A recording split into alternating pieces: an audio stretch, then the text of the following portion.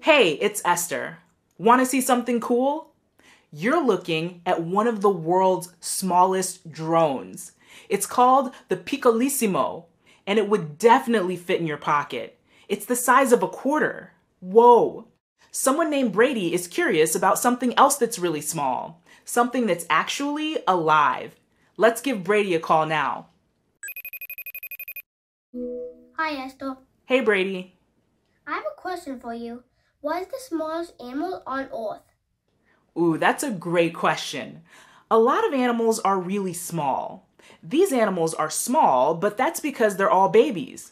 But when scientists try to answer this question, they're looking at which animal is the smallest when they're all grown up. Can you think of any animals that fit that description? Before I go on, I'm curious. What do you think is the smallest animal on Earth? Now would be a good time to pause the video and discuss.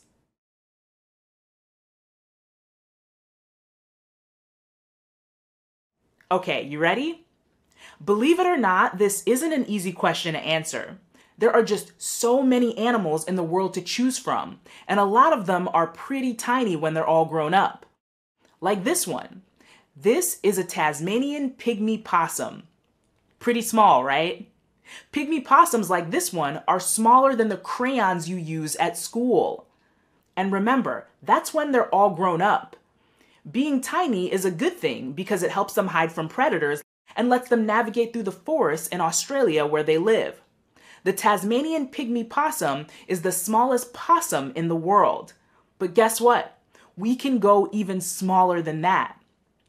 See this animal? It's an Etruscan shrew, one of the smallest land animals by weight in the world.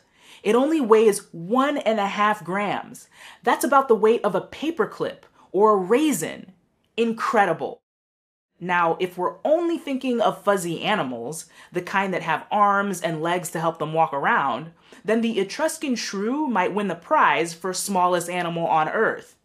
But wait a second, not all animals look like that.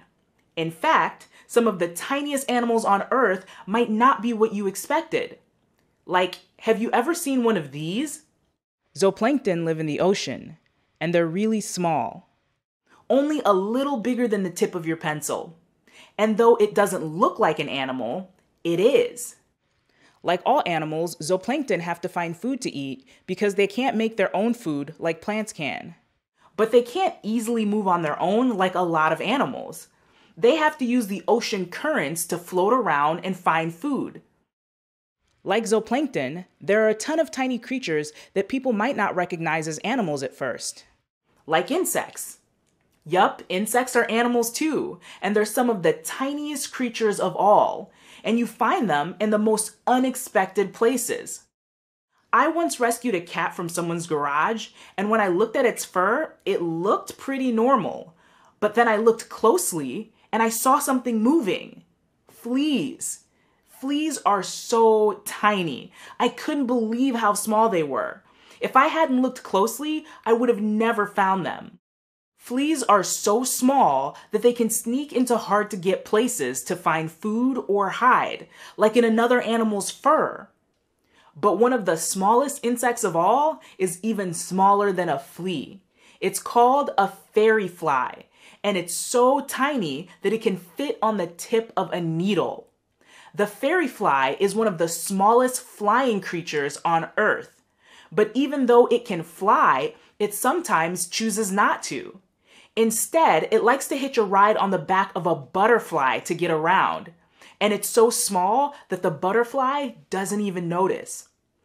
Okay, the fairy fly is definitely one of the smallest animals on Earth, but to find the smallest animal of all, we'll need to look under a microscope. See those dots moving around? Those are actually animals called Myxobolus shekel. It's a relative of jellyfish, and it's so small that if you put 1,000 of them end to end, the line would only be as big as a paperclip. Wow.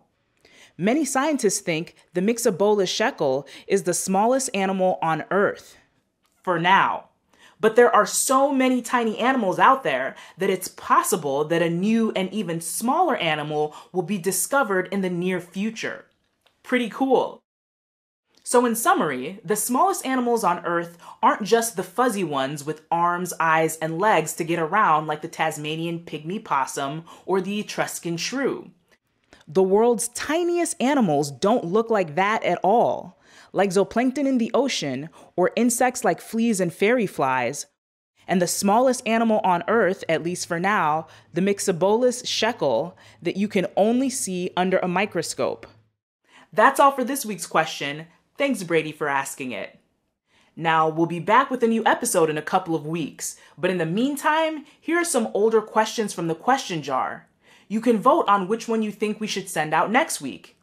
You can choose from, why do we get hiccups? Do fish sleep? Or, why do we have leap years? So submit your vote when the video is over. We want to hear from all of you watching. There are mysteries all around us. Stay curious and see you next week.